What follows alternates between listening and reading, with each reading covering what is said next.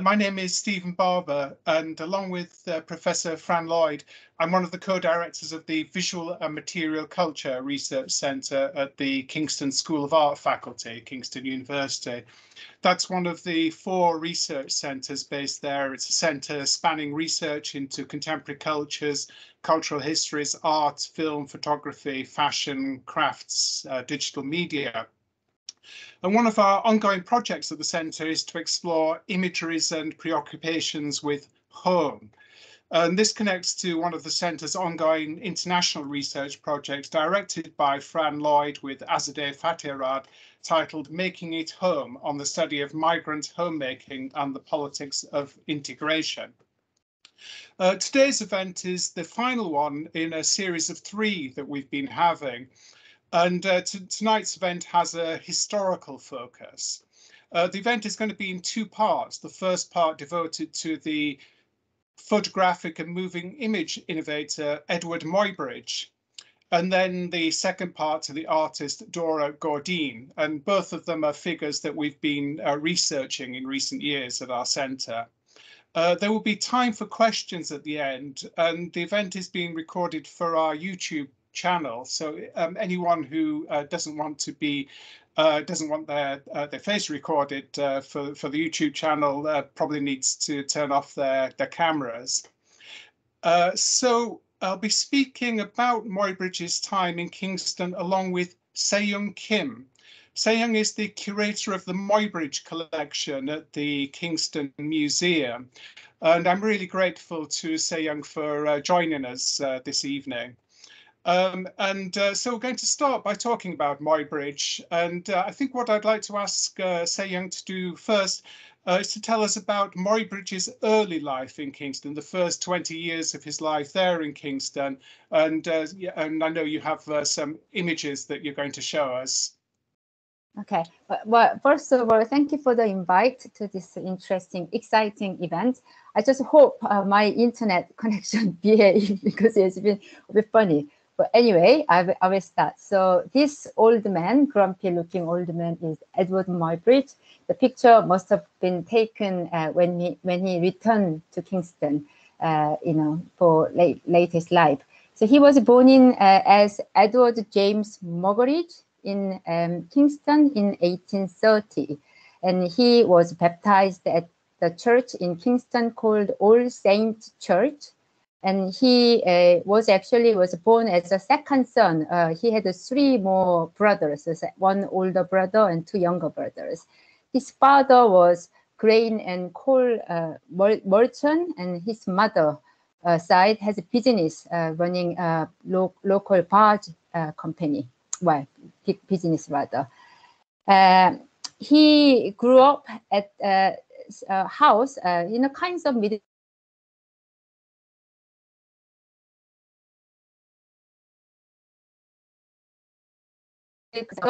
High Street. So if you see this plaque. Just cut out there, Seoyoung. Sorry. So you said that he grew up where? Sorry, his childhood. He grew up at the address of 30 High Street. So the plaque you are showing, you can see now. You can see that the property if you go to Kingston now. So it's still existing. The building still exists. And although we do not have firm evidence, it's very likely he studied at the local school. Current name is Kingston Grammar School. Unfortunately, the school doesn't have a registry record, so obviously we cannot prove, but there are plenty of evidence to suggest he studied there. I just want to read a very interesting account written by his cousin. She said in a memoir at her later life, Muybridge was eccentric boy, rather mischievous, always doing something or saying something unusual, or inventing a new toy or a fresh trick. So, his kinds of character did exist when he was a little boy as well. So at his age 20, he decided to make name for himself to discover a new world. So he left UK and he went to US. Because today's talk is about his connection to Kingston, I will skip that sort of his career part in the US. So we will continue to talk about that. Next slide, please. So another very interesting thing about Muybridge is, as you may know, his name changed.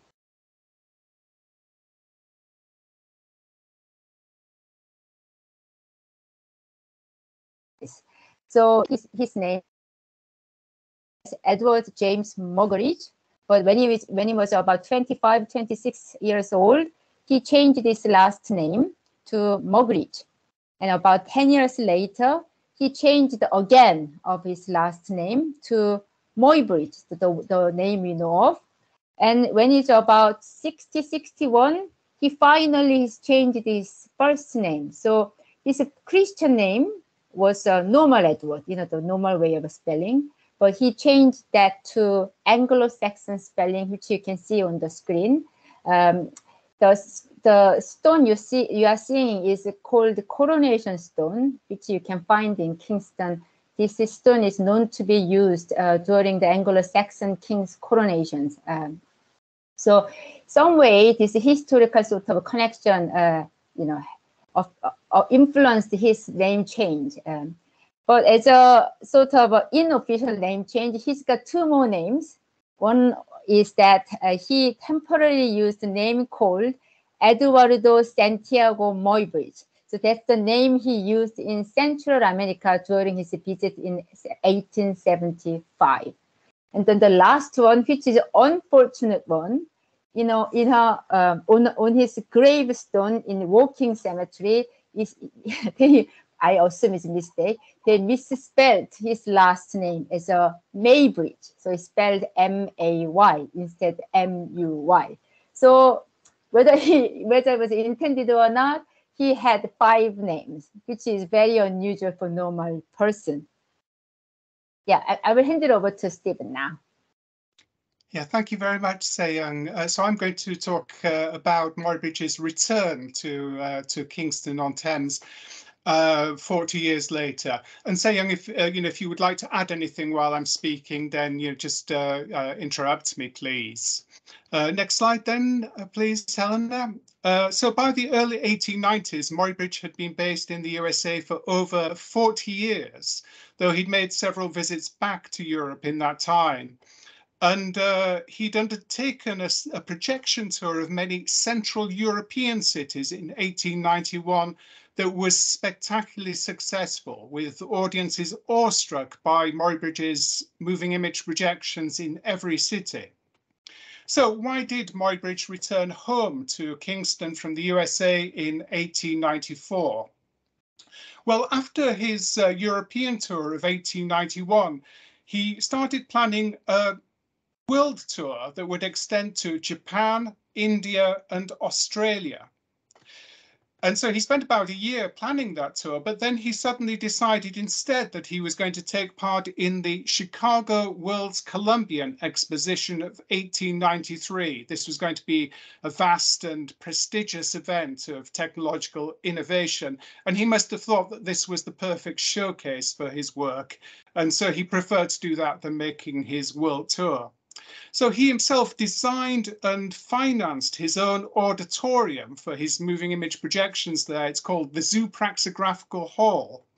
And can we have the next slide, please, Helena? That's Muybridge's design, but this is the building as it was actually constructed on the Midway Plaisance Avenue of the Chicago World's Columbian Exposition in 1893. So it wasn't exactly what he'd had in mind. It looks a much smaller building than the great auditorium he'd envisaged. Now, his participation at the World's Columbian Exposition was not a success. His work there was seen as obsolete, and his decision to locate his auditorium in this entertainment area of the exposition called the Midway Plaisance was badly chosen.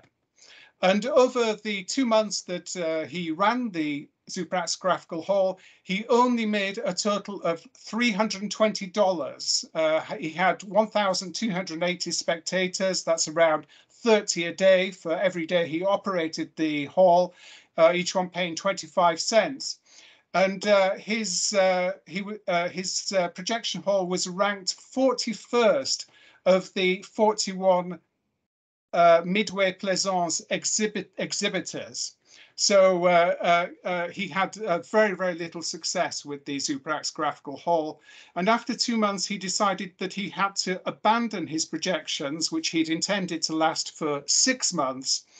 And he sold this auditorium on to another exhibitor, and it was renamed the Pompeii Panorama. Now, on his return to Kingston, Muybridge was 64 years old, and he'd been traveling in an itinerant way in the USA and in Europe for 44 years. So it may also have been that he was simply exhausted, and that was the way that was the reason why he decided he was going to return home. So he returned to Kingston from New York City, so in the reverse direction that he had made his journey 44 years earlier in 1850. Though very strangely, he told his relatives, his cousins, when he arrived back in Kingston, that he had returned from Japan. And this is a complete mystery, and maybe because his Chicago experience had been so bad that he hoped that they would think that he'd come from somewhere more exotic, but they may have just misunderstood what he was saying. So that's not known why Muybridge told his relatives that he'd come from Japan.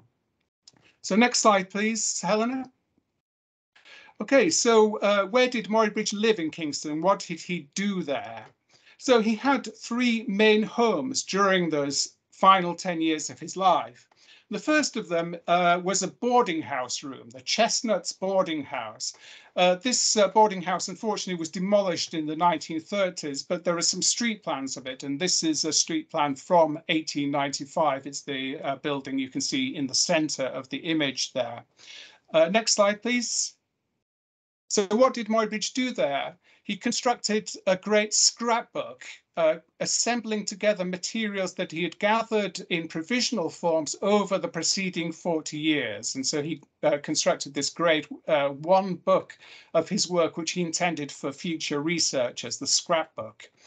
Next image, please. And on the first page of the scrapbook, he writes the Chestnuts here at the bottom of the slide here. And you can see all of his addresses over the preceding years, the one above 853 Broadway in New York City, and then the Chestnuts, this boarding house, small boarding house room that he had at the rear of the building, where he lived for about 5 years. The other project he had during his time at the Chestnuts was to have his final moving image projection tour. And this went on between 1895 and 1897. So he went right around the UK, all the way from Edinburgh to St. Ives in Cornwall, projecting his work in arts clubs and in the auditoria of town halls. And he had some success with this tour, and perhaps went to around 100 venues. But then that tour came to an end in 1897. Can we have next slide, please? This is Muybridge's a bit of Muybridge's promotional flyer in which he advertises the tour to prospective bookers. And as you can see, he's still writing the Chestnuts, Kingston-on-Thames, as the place where people should contact him. Okay, next slide, please. So after about 5 years, I think this is in 1899, Muybridge moved on to 161 Kings Road on Kingston's new Canbury estate. This was a newly built estate. Muybridge always loved what was new, and so I think this is why he moved to 161 Kings Road. And he had the upper story of this house. I met the owner a few years ago, who told me that he was converting the house, and so the lower story, which was a milliner's shop at the time that Muybridge lived there, finally it would all become one house for the first time. So this is 161 Kings Road. Next slide, please. And what Muybridge did, at least for part of the time that he was at 161 Kings Road, was to write letters to the Times. which is a great retirement thing to do, I guess. And so he wrote these letters talking about his work of the previous decades. Next slide, please. And it seems that Muybridge had perhaps sold all of his photographic cameras, so he didn't photograph in Kingston-on-Thames during the final decade of his life, but it seems he had a telescope, and this is the cap of Muybridge's telescope. And as you see, he's written his address, his current address, 161 Kings Road, on the cap of the telescope. Yeah, next slide, please, Helena. So in 1902, after being at King's Road for about 3 years, Muybridge moved on to Liverpool Road. And this time he had an entire house. He was living there with 1 or 2 of his cousins, but he was going up in the world from his boarding house room to this much larger house, perhaps because his moving image tour had been quite lucrative. He charged 10 guineas for every projection. This house is still standing. And Muybridge's projects in this last house were mostly conducted in the back garden. Can we have the next image, please? And this is an image by the artist Becky Beasley, 8th May 1904, Kingston, in Muybridge's back garden. It seems that Muybridge was engaged in digging a large swimming pool in the back garden. It seems that he told neighbors that it was going to be in the shape of the Great Lakes of the USA. But he was also busy concealing some of his photographic negatives, which it seems that he was digging holes in order to hide them, some of which are still hidden there to the present day. There are also stories that Muybridge actually died in the back garden of this house at 2 Liverpool Road, close to the Kingston entrance to Richmond Park, while digging this swimming pool. And you can see from the image, I'm not sure if this is the contemporary version of Muybridge's swimming pool or whether it's a completely different swimming pool, but there is still a swimming pool in the back garden of Muybridge's final house. And he died in this house in 1904. So Muybridge had returned to Kingston with his own personal archive, this vast personal archive. And so the archive also needed a home at the end of Muybridge's life. And next slide, please. Now, in 1903, May 1903, the world's richest man, Andrew Carnegie, the steel tycoon and philanthropist, came to Kingston-on-Thames to open the Kingston Library, which he had partially funded as part of a great agenda he had to build many, many public libraries in the UK and also in the USA. So you can see Andrew Carnegie in this photograph. He's the short man with the walking stick and the hat in the front row there with the white beard.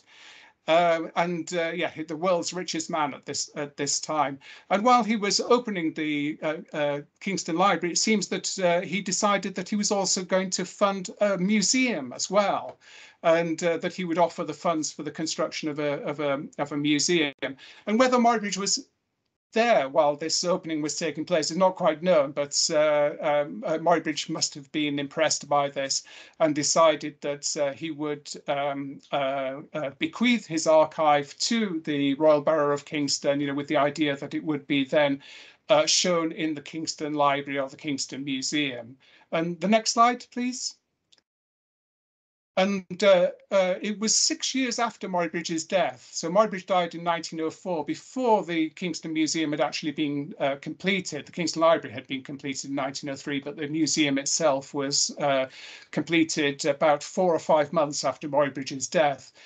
And so the first cinema appeared in Kingston in 1910.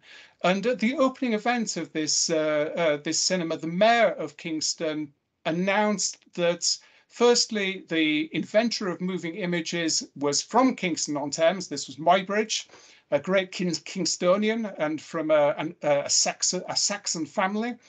And also he announced that the Muybridge's archive was available to be seen by the inhabitants of Kingston, and that it was on view in the public library.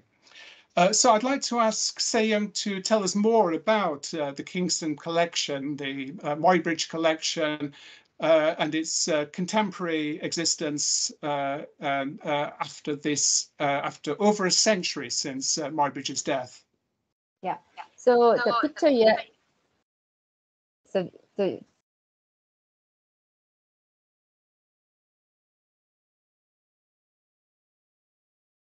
so 1804. It looks pretty safe. Oh, you're free. He was very good friends with. Am I frozen? Am I frozen? Okay, Can you hear me? Yeah, yeah. So he was very good friends with Kingston Library's librarian called Benjamin Carter. In fact, Benjamin would have been Muybridge's first advocate after his death. So Benjamin wrote an article to basically to tell world about Muybridge's work and everything. And he probably somewhat influenced Muybridge's decision to donate his personal holding to Kingston Museum at that time. Next slide, please. So we have large collection. We are one of the, Kingston collection is one of 4 preeminent collection of Muybridge's material worldwide.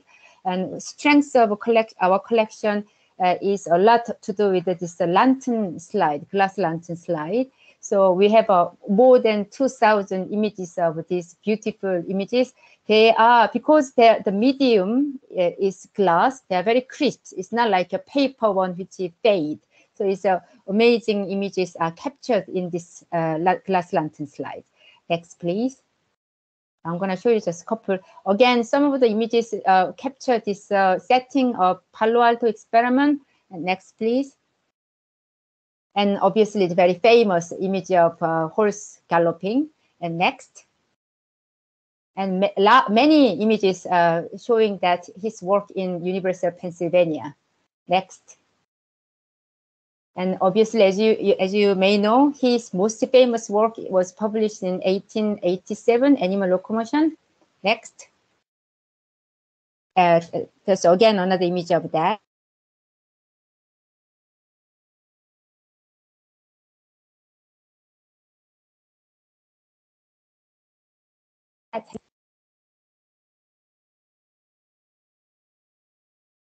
Just lost you for a moment, Seoyoung.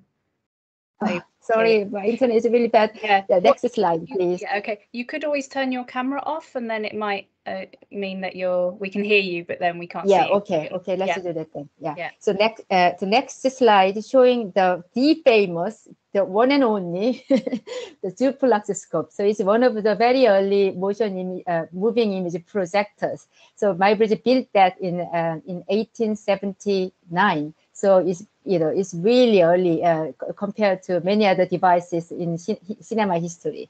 Next slide, please. Along with the duplex scope, we have many 69 discs like that. So there are about half is a 12-inch disc in black and white, and then the other half number is colored disc. And this colored one is special because these are the ones which Muybridge wanted to show at the Chicago World Exposition, which Stephen mentioned earlier. Next, please. Another highlight is in 1878 San Francisco Panorama.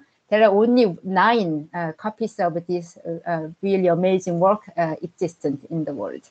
Next, please.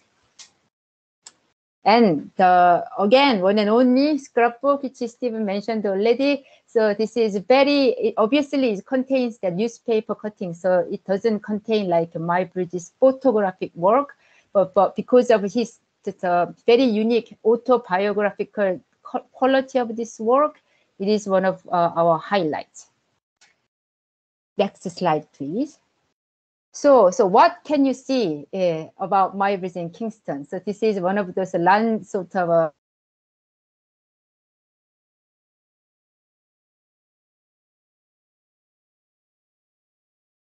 landscape. Kingston can see this by the river. You just cut out there for a moment, Seoyoung. I'm very sorry about this. Next slide, please. Yeah, so I just want to talk very briefly about what we have sort of planning wise. So we have many exciting plans for Muybridge collection in Kingston. So next, the immediate one is September 2022 to March 2023. We're going to have a community-led Muybridge-inspired exhibition called In Motion, Your Stories.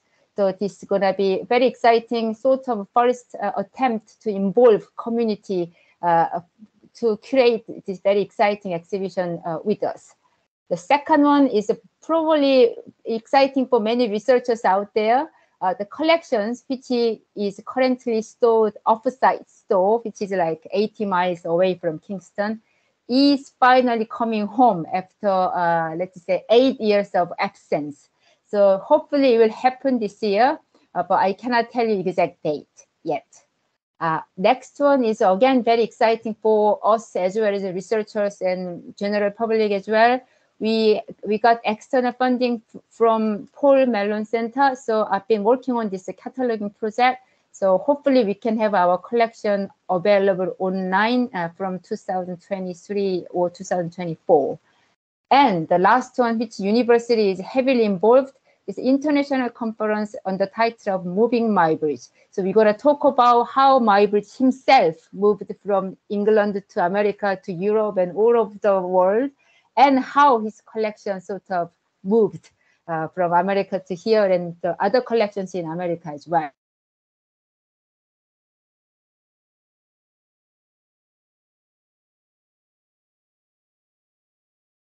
You know, if you have any great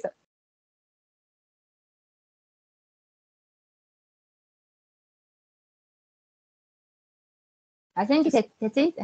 Yeah. Yeah. Sorry. I'm very sorry about my internet. Yeah.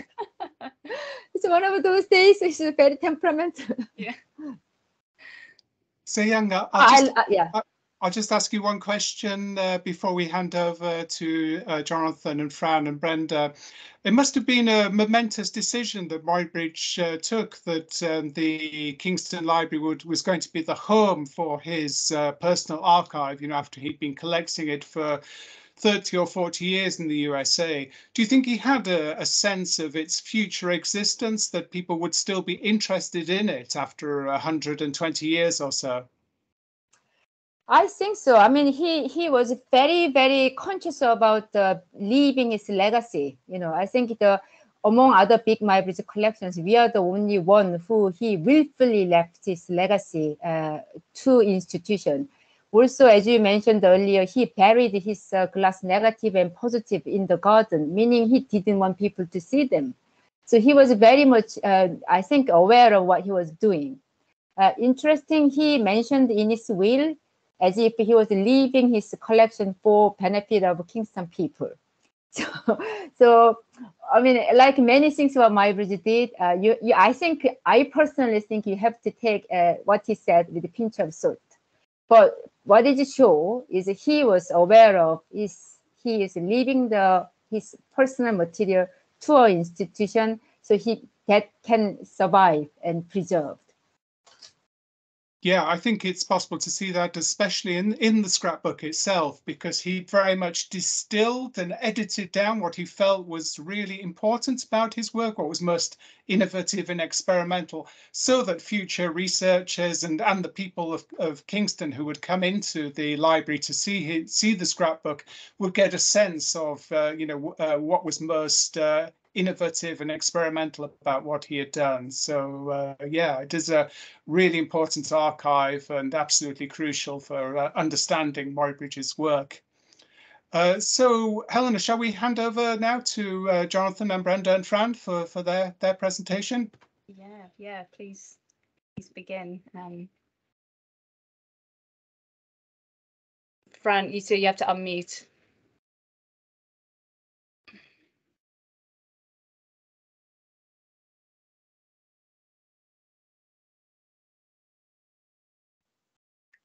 Right, so the presentation is visible. Yeah. Okay.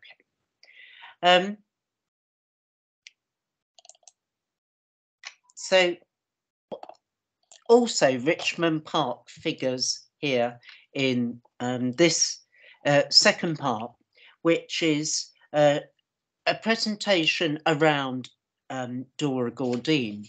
And like Muybridge, she travelled a lot and ended up in Kingston.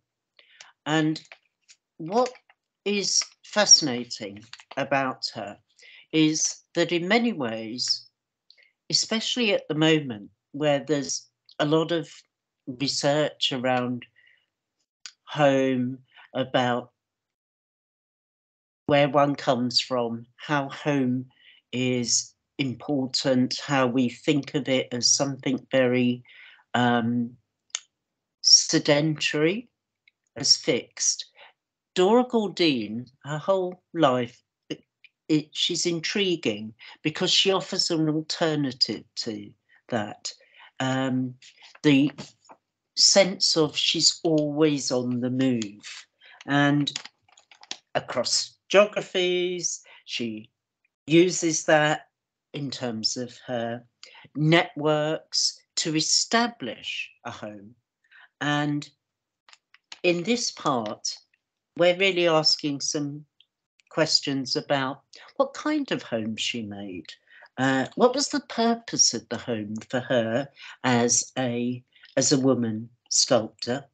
And what was important in the home to her, you could say, in terms of her homemaking, which ranges across, obviously, professional status as a sculptor, networks, patronage, but also, and this is intriguing, and it echoes Muybridge in many ways, how home for her was a new home, a new place, was also ability to establish a new becoming and to create an identity.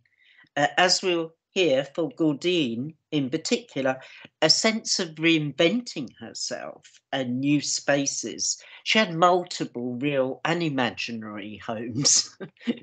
And we're interested in how in particular she used that sense of making a home, what was important. So this is Storage House, where she was where she ended up and died. And en route, she, in moving between these different places, she took work, ideas from previous places and reinvented them. We're not going to concentrate on that here because we're going to focus on homemaking, but I just wanted to raise that point about the way in which she will work that was created in Paris or in this case in Singapore reappears. This is her Singapore garden, but it reappears later. We'll see it reappearing in Dorridge House, her final abode. But she was also amazing about recreating her work for different contexts, the public and the private. Between that same work, here it is in Battersea Park in 1948, a postcard of it, and a work that had a very different context is shown in a new context. And that's one of the fascinating things about Dora. So I'm going to now pass over and introduce. So Brenda Martin, delighted that you can join us for this looking at different sides of Dora Gordine's homemaking. And Brenda was the, I'm going to say the original curator of Dorridge House before it was a museum, and really established the museum, and it's a huge feat, and so knows the work immensely.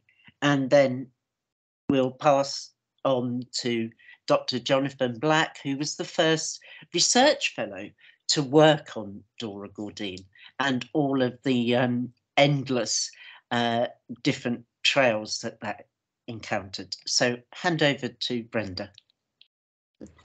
Thank you, Fran. Can you hear me all right? Is my sound on? Yeah, that's all good. Yes, Yeah, it's all yeah, good. It's all good. Okay. Thank you, Fran. So, focusing on the, obviously there's so much stuff about Gordine's work and life. For this conversation, I've focused on the home.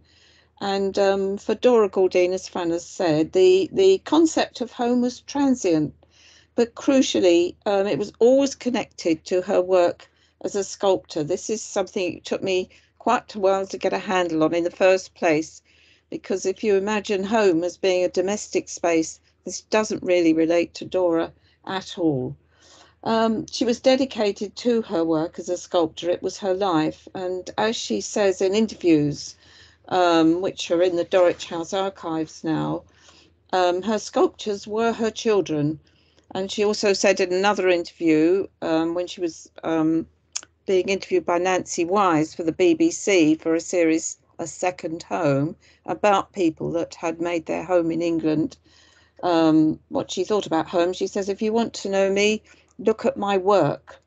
So directing people back again to her work. And in Dora's homes, she also had a division between the public and private spheres of her homes that was carefully crafted and thought about it. Her Jewish family arrived in Lee Baulach around about 1900. They were part of the ever-moving tide of emigrants whose home was not a fixed place, and perhaps this laid the foundation for how Gordine operated.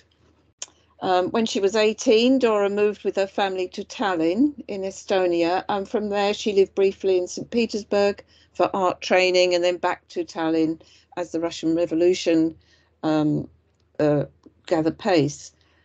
Paris came next in the early 1920s, where she was able to design her first studio home, commissioning the modernist architect Auguste Perry to build it for her, and that's what's showing on the screen at the moment. It was in a new area just outside of Paris, Boulogne-Billancourt, so not in the traditional artist quarter, but a modern area. And you can see the influence of Perret's use of reinforced concrete in the way that the pillars are made and the front is made.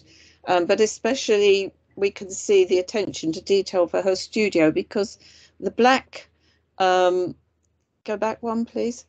The black panel in the front it can open up and gives direct access to the studio. So next slide. Here is Dora inside her studio at the front there, with you can see the panel behind her, working on the plaster of walking male torso, and standing in the foreground is Goddess of Health. Everything set up for her, a superb timetable, a raised dais for the model to be in. Next slide. That's in the studio in the Rue de Belvedere, Paris studio. And across the way in the gallery, this is where she creates a sitting area. So the fireplace is designed by Perret, but either side of it, Gordine has placed very modern chairs from to do with the Paris interior decoration movement that was currently fashionable in the 1920s. But also she adds to it some of the Chinese side tables in deep gleaming mahogany, and she always has gleaming wooden floors but crucially placed around this area of home that she creates by the fireplace are some of her smaller works, the works that she's just completed. Girl with Pigtails is on the fireplace. To the right of the fireplace is the head of Kuan Yin, which she's recently done. And over towards the window is an early nude. I think it's called American Girl, that one. Next slide. So this was in the early 1920s, and she made her home with most of the space taken up with a studio and a gallery, with living spaces off. In 1930, she married Dr. Garlick, a British doctor working in the British Malaya and Singapore, and it took her to Johor Bahru and Singapore, where she lived for 5 years. Here's a picture of her in her studio in Johor Bahru. This one is she's had made from traditional Malay vernacular architecture. So this is tree trunks and then woven palm leaves in there. But it interests me that she has chosen to have her portrait taken working on a sculpture.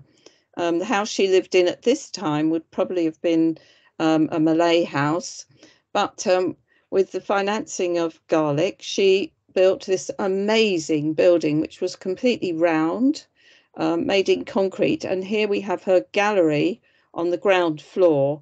The archways are very typical of what we later find in Dulwich House. And in the background, off to the left, you can see 2 of the sets of 3 small rounded slip windows, which are then elongated and repeated in Dulwich House. But the whole of this area here is conceived and designed by Gordine to view her sculptures. And again, we have the head of Kuan Yin on the right, and then a gallery up the top to look down into sculpture. Dora was always very keen on what height her sculptures were displayed and how they were viewed. Next slide, thank you. So, newly divorced in 1936, as the Jewish pogroms made a return to Paris increasingly dangerous, she came to London. She married the Honourable Richard Hare, and together they built Dulwich House. And here you can see them standing on the rooftop, looking out from the roof terrace over Richmond Park. Next slide. This is the gallery in Dulwich House around about 1936. She's brought the chairs in. So this is the actual large gallery on the first floor. It's not the sitting room that's upstairs, their smaller sitting room. And you can see she's created a kind of homely atmosphere around the fireplace here. This floor was very much used to entertain visitors, to show them off, show her work in the gallery. And these were public spaces almost. The gallery is opposite, across from her main modelling studio, which you can see a corner of here with the hoist coming open with a sculpture of Dyak coming up again. To the left is the raised dais for to view work up and view work down. And also on the left, you can see the tall slotted window that gives light into the gallery. On the right is the beginning of the very large north-facing windows that gave a steady northern light into her studio. This was very carefully considered by Dora when she was making her studio home. Next slide. And I've just popped this other slide in. Again, there's a different arrangement of chairs, but in the Dulwich House gallery again. She's just sitting reading here. I would say this is posed for the photographer, but the setup is basically a domestic one, but it's placed in her gallery. So for her, the focus was all around her sculpture. Now we're up on the top floor. And you can see the amazing feature of the moon doors, which divides the sitting room from the dining room. There's Dora and Richard Hare around about 1936. In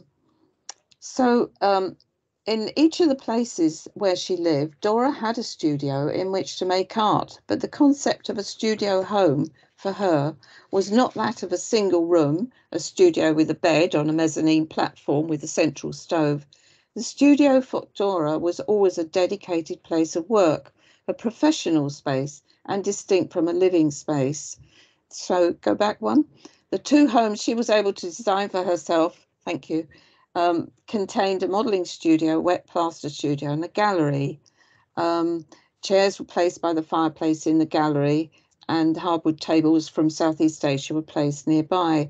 These may be considered rooms in her home as in the public realm, and they were the largest spaces in the architecture of the building. But the private areas of Dora's home, this is the sitting room and the upstairs dining room, also functioned in relation to her work. They were allocated less space, being smaller, but they were no less considered. They were theatrical scene sets to some extent, in which to entertain guests and display her art. At Dora House, dinner guests recalled that at the end of a meal, Dora would throw open the moon doors, which divided the dining room from the sitting room, to reveal smaller sculptures and the Russian and Asian art collection in the sitting room. Next slide. So I wanted to focus on Dora House, where this is a picture of Dora Gordine coming down the stairs from the first floor landing up to the private area at the top. And please notice the curve of the stairs and the newel post just where Dora's coming up to. So the way that she's designed Dora House is that from a dark hall up a wide, well-lit, low-rise staircase. The two rooms of the modelling studio and the gallery are entered from a square landing at the top of the first flight of stairs. And ahead, next to some built-in cupboards under the stairs, is a WC for visitors. So that keeps the visitors on that on that floor in what I call the public space of Dora's home. It's interesting that the steeper, narrower staircase to the top floor apartment, which is showing in the slide here, does not lead straight up from that area, inviting the visitor to go up further, but it turns immediately and again just before arriving in the top floor flat. So buyers, patrons and sitters could easily be confined to the middle floor, the public spaces, surrounded by Gordine's work and pretty impressive gallery and modelling studio. On the top floor, the flat contained a modest living room and two small bedrooms, a small kitchen, but large built-in storage between the rooms. There was a further private space for the Hares, accessed by an even smaller staircase, the roof terrace. A treetop idyll with stunning views of Richmond Park and covered areas for sleeping outside in hot weather. And here we have the Hares taking tea on the terrace and expanding somewhat. A domestic scene set up for photographer again, I'm sure. Otherwise, the living was fairly frugal, with everything and every care and attention giving over to the galleries and the studio. The decoration was in parchment colours, which again was a classic colour from the Paris studios to show off the works of art. And I think I'm going to stop there and hand over to Jonathan to take on the story of Dora. Thank you very much, Brenda. And now we're going back in time to some of where Dora Gordine gained her training and so forth. So thank you, Jonathan. Thank you, Fran. Yes, this is where the story begins, in the world of the Baltic states, then part of the Tsarist Russian Empire, and then they became independent states after the First World War.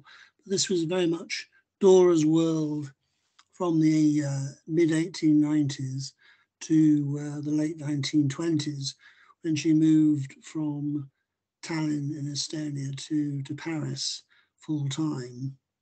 But she was actually born, will you just go back one, please? Thank you. She was actually born, if you just about see it, in the main port of Western Latvia, which was called in Latvian, it's Liepaja, but for many years it was known by its German name, Liebau, and she was born there in 1895. We have three different birth dates for her in 1895, but it seems that she was born there into a sort of prosperous upper middle class, comfortably off Jewish family in 1895.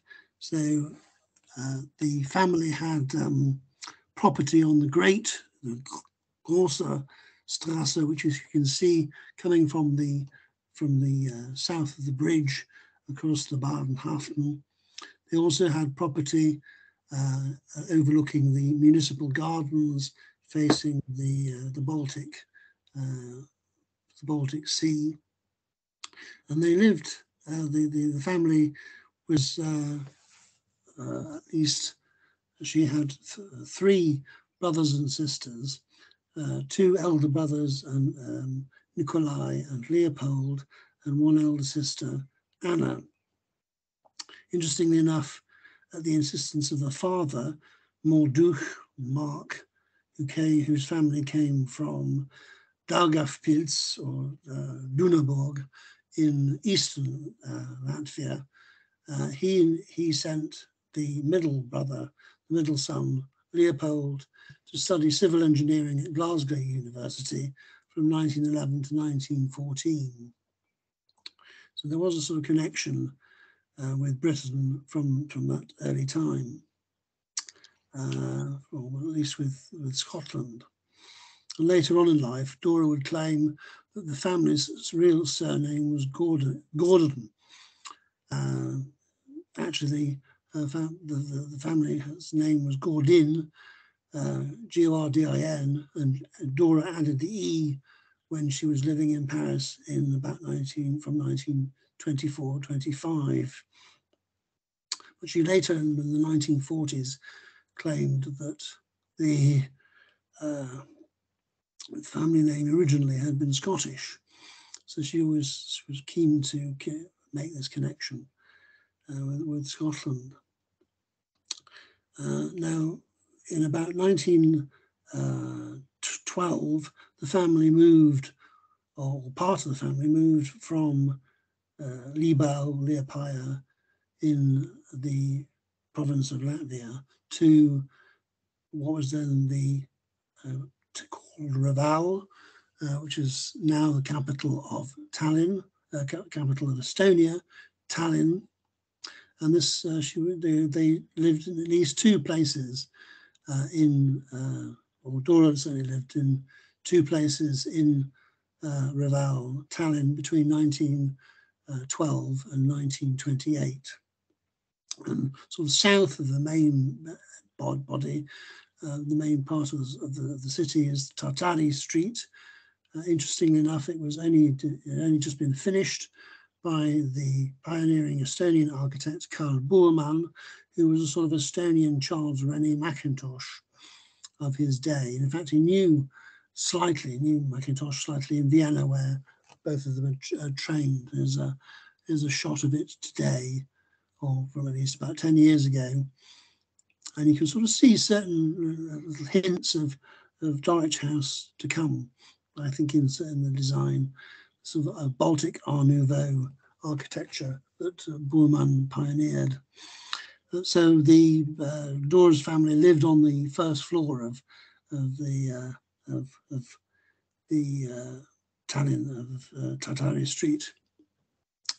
And here is a shot, one of my favourites, of Dora, who by 1919 was established right at the heart of the Estonian art world.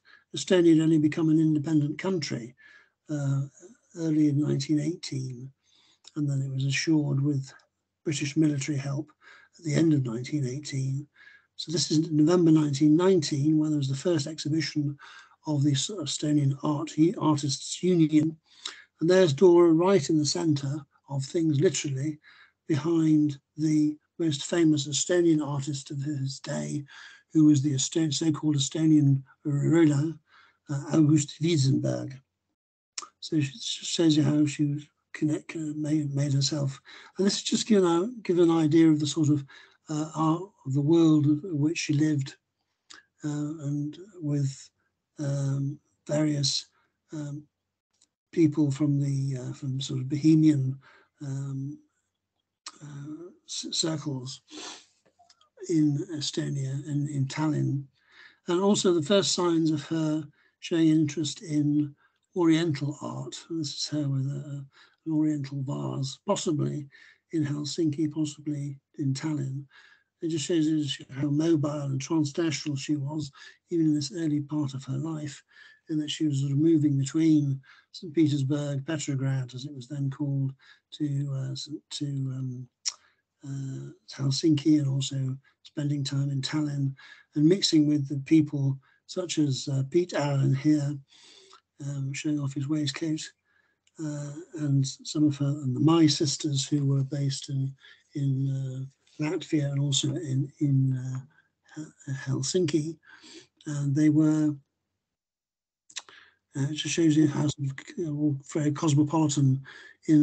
She knew people who were very sort of just as much given to moving as she was, and they would meet at a cafe, a sort of kind of Viennese style coffee house that her father, who was a sort of property developer by then in Tallinn, had built on at the end of Narva Boulevard in eastern Tallinn.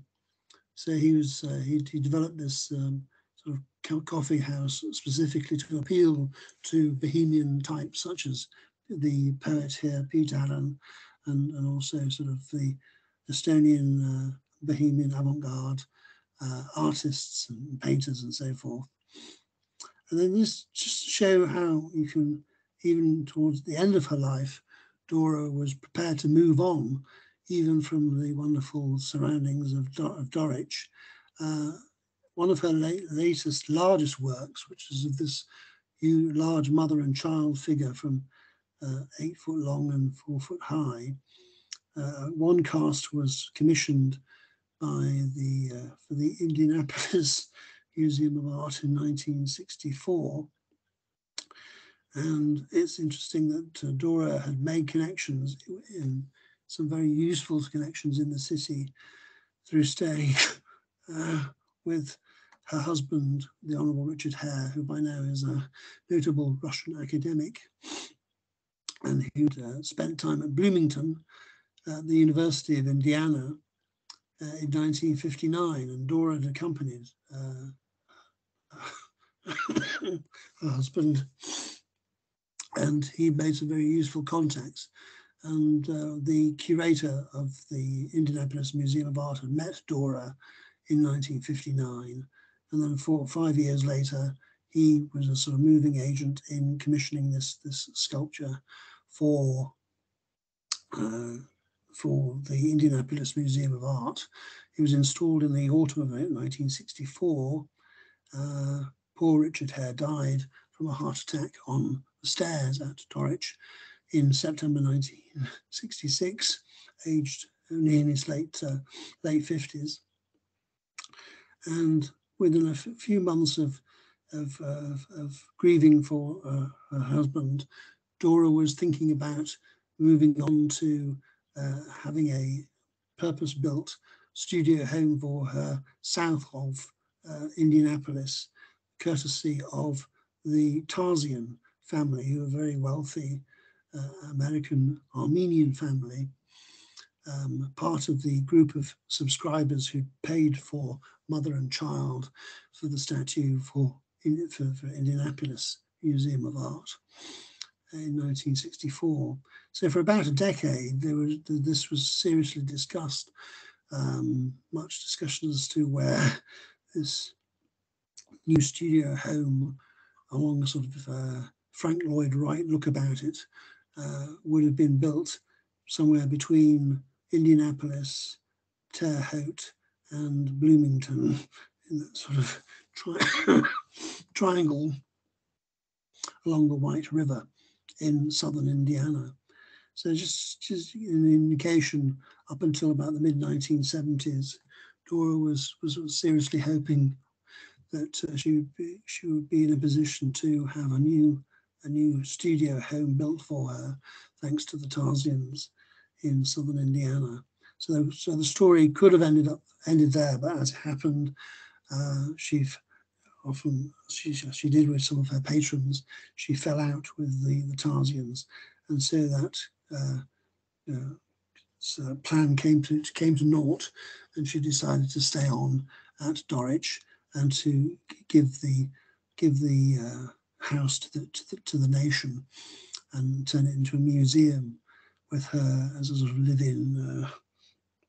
live-in curator. That was a sort of the next plan. And she's remained in Dulwich until her death, just at the end of 1991, just in time for the collapse of the Soviet Union, which she's never used. She'd never use the word the Soviet Union. It was always Russia to her. Thank you. So intriguing.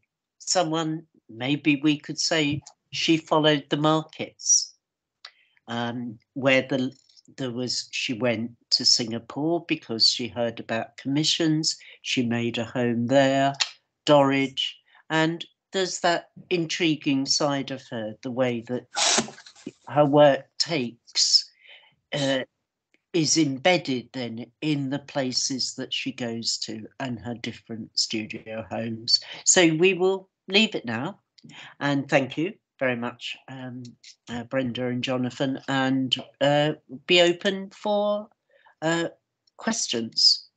Yes.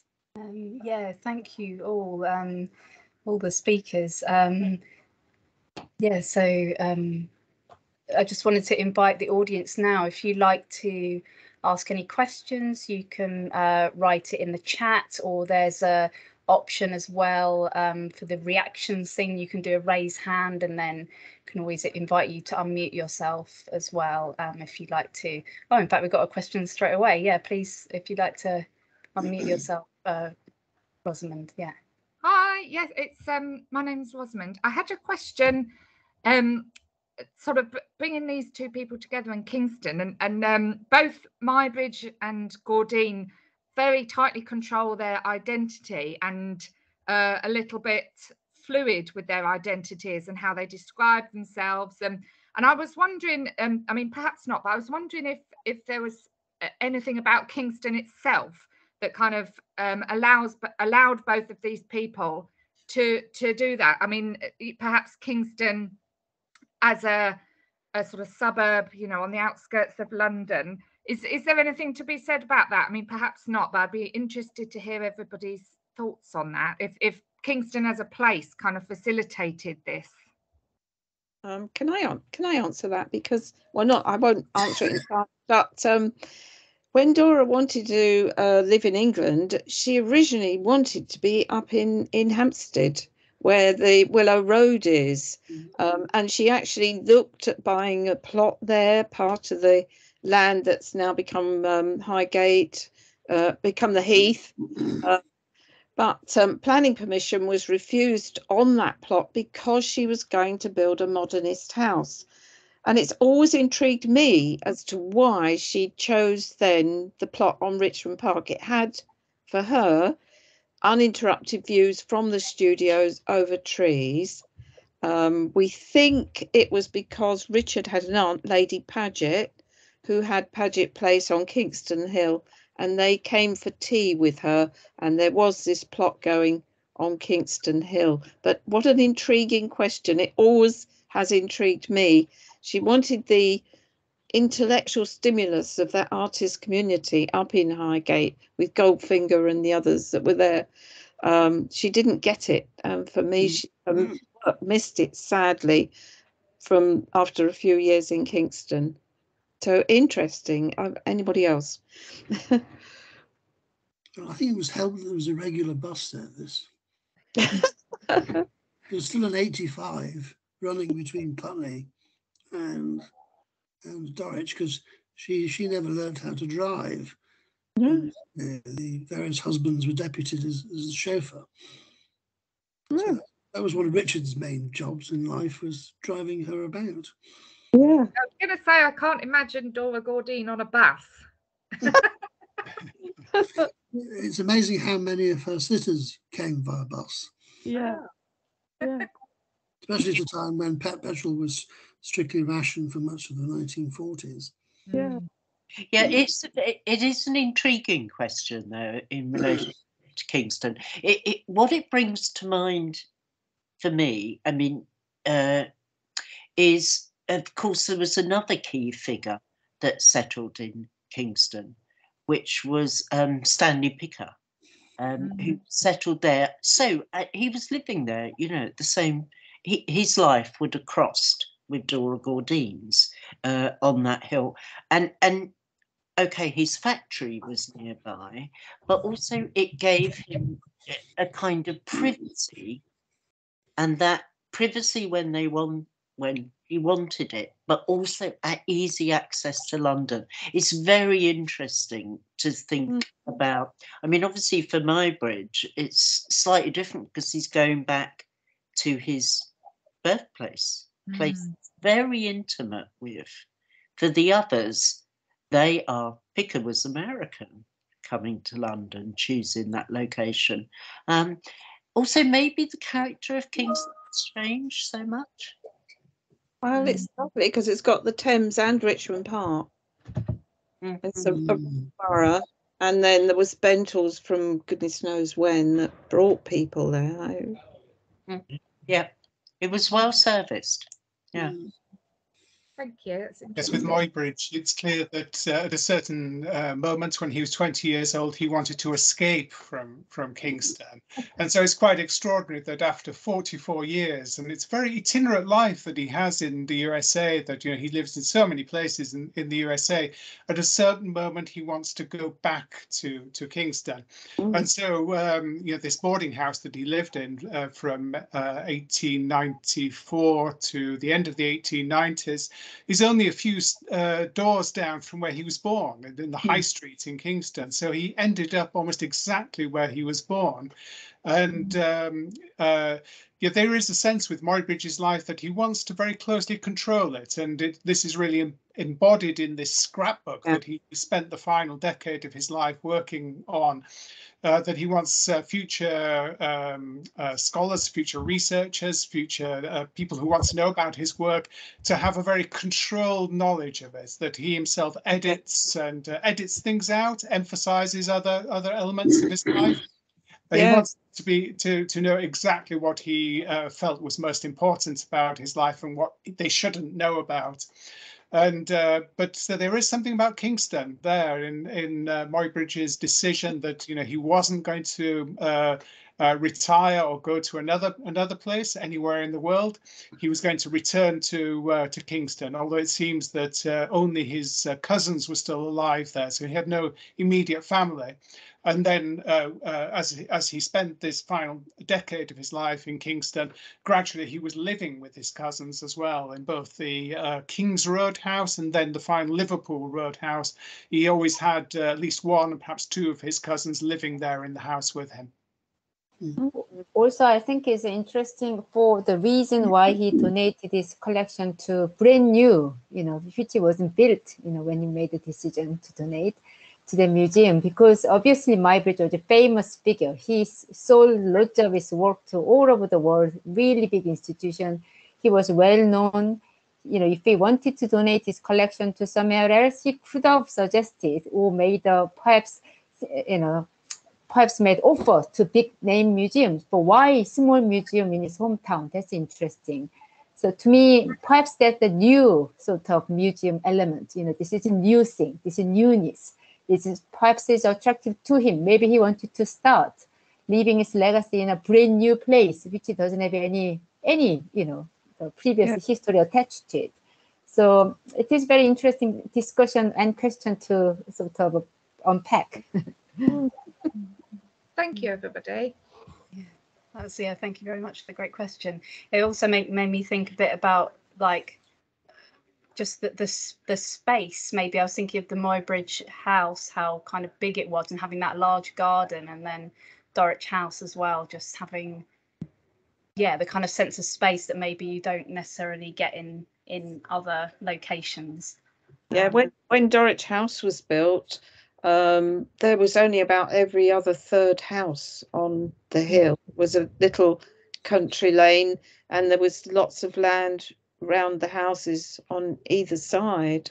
And I think it was the director or the owner of the Daily Telegraph lived next but one. I think the house still exists, but now it's about 3 houses up because the garden has been sold off and built in. So it was a fairly rural area, but yes, within easy reach of London. Yeah. Yes, and Muybridge's house in Liverpool Road is also on the edge of Richmond Park, as Dora Gordine's house was. And it does seem something very strange that happened to Muybridge in the last 2 years of his life, that he had this large house, because all through his decades in the USA, he'd lived in boarding house rooms, as he did when he came back to Kingston. So in Philadelphia, it's documented that he lived in a very, very small boarding house room. When he went to the Chicago Exposition, there was an exhibitor's boarding house right next to Lake Michigan. So that's where he spent his time there. But there's something about his return to Kingston that it seems to open out his horizons a little bit. And so he clearly took full advantage of having this very extensive back garden in the Liverpool Road house. And I think that he must have made money after this financial disaster in the Chicago Exposition. The moving image projection tour that he did from 1895 to 97. I think that he must have gathered his finances together again, and then the two volumes, popular editions of his work that he published in the UK in 1899, 1901. They must have given him another impetus, another financial impetus, to be able to have this house in Liverpool Road, which he perhaps bought in conjunction with his cousins. I'm not quite sure about this. And so, yes, as I said, he made full advantage of this very, very extensive back garden of the house in Liverpool Road. One thing I perhaps add to that is Muybridge left £2,000 to Kingston Museum together with his holding. So I think it's £2,000 at the time is quite a large sum. I guess there's something about archives that I'm thinking as well. That's just about how.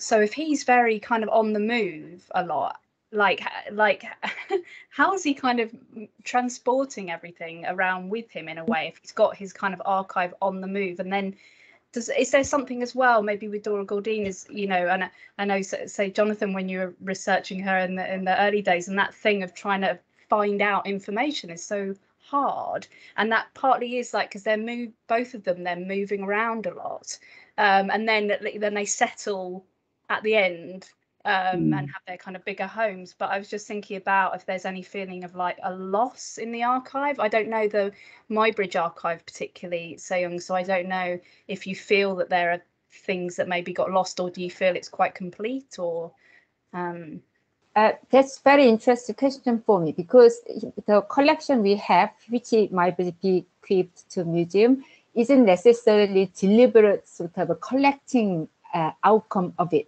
So he had what we were given to use for his lectures, you see. So it wasn't necessarily he was, I'm going to keep this for my collection. It wasn't like that. So it's like a living collection. He was using it as if we have our books, It's not necessarily I collect books to make a collection. I collect them because I need them. I use them. So that's a slightly different to like a sculpture or art collection, which artists leave to themselves. But it is interesting. But obviously that connects sort of a link with the legacy issue, But he recognized his living items can be made as an institutional legacy. I think that's why he made the decision of donation. But yeah, it's a very interesting question. Yeah, I think the largest portion of Dora's archive ended up with the Royal Society of Sculptors, the RBS, as was, under slightly unusual, even murky circumstances. So there are gaps. They don't have as much as you think they should have. And the material is still uncatalogued. And, they sort of, it's not easy to get access, to. So it's still not as straightforward as it could be, to get access to. And a certain amount of material, apparently, when there was that sort of interregnum when Dulwich House was being used as a sort of film set by the BBC. There are reports of bin bags full of clippings and newspapers and other bits and pieces being taken into the garden and burnt by the set designers who were clearing it out to use it as a film set. You know. So a certain amount of stuff went up in smoke. Some stuff went to the National Monuments Records in Swindon. This was sort of cherry picked by the one of the officials there who just happened to visit Dulwich shortly after Dora's death, and then equally somebody did the same thing from the Royal Society of Sculptors. So it was all a bit random, you know. It's sort of opportunistic, thankfully. Otherwise, it wouldn't. Probably a lot of it would have been thrown away. But it's absolutely. It was. Oh,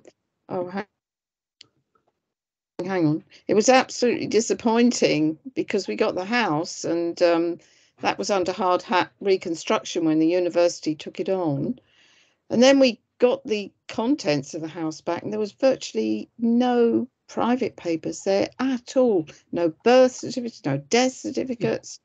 There was a couple of address books. There was an address book that was a complete mess because her eyes were going at the end, and both her and Richard wrote all over the lines. Oh dear, then there was another address book in the RBS archive. But yeah, there was nothing really to go on. Visitors' books from the last years, and that was it. Really terrible. Yeah. Another question.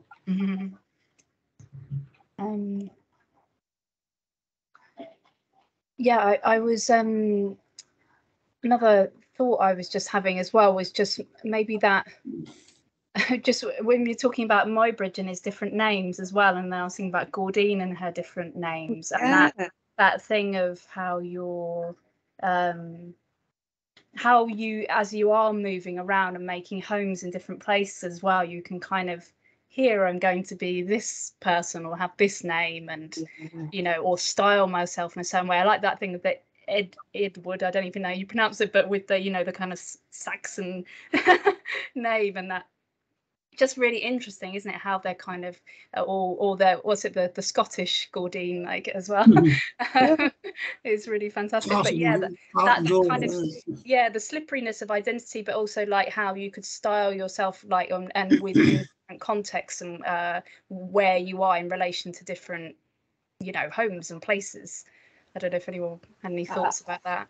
I think I'm fascinated with Muybridge changing his name. Yeah. Every now and again, it's like he thinks, well, I need a new name. This is fascinating.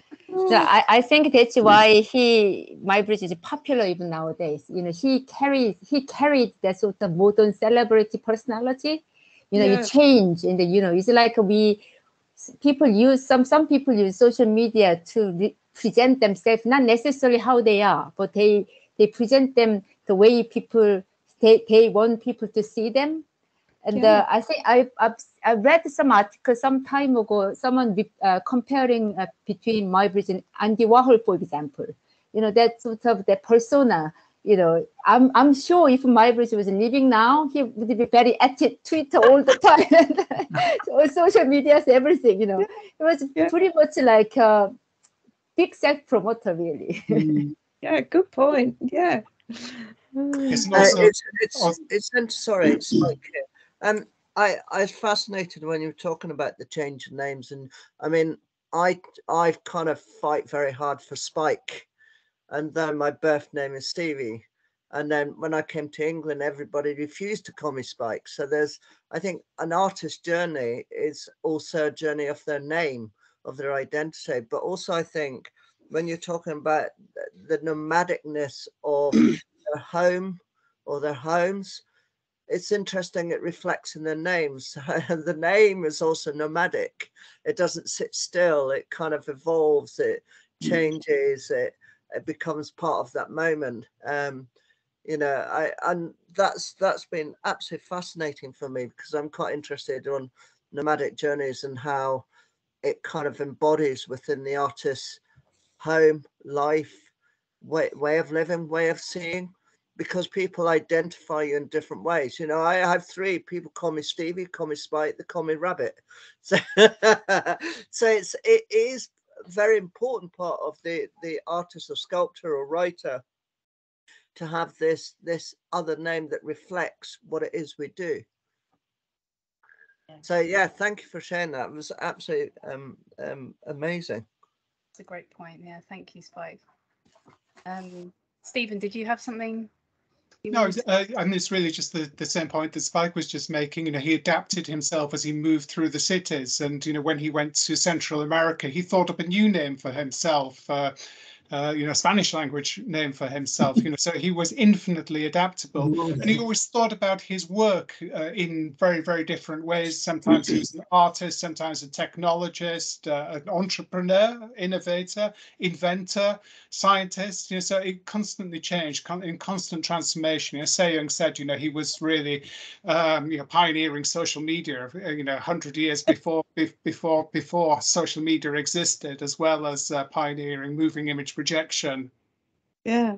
The question of identity is just so interesting with both of them, how they present themselves. Dora was she was a young up and coming artist in Paris, girl sculptor genius. Then when she went to Singapore, she took on so much of that exoticness and became an exotic personality herself, but never really fitted into the staid colonial society. And then, of course, when she came back to England, she completely reinvented herself as, well, not Lady Listowel, but the wife of a peer of the realm. And the Honourable Dora. Yes. Although she still retained the exoticness, she still, yes, she wasn't ordinary. She was exotic. But I think what's so fascinating, and I don't know if it's the same with Muybridge, but with Gordine, she embellished her past. Yes, you know, these previous homes, you know, fleeing the Red Army in St. Petersburg in Russia and so forth. These she laid trails of her life that weren't so. Yes. So she not only moved around a lot, but she imagined her past places. Did Muybridge do that at all?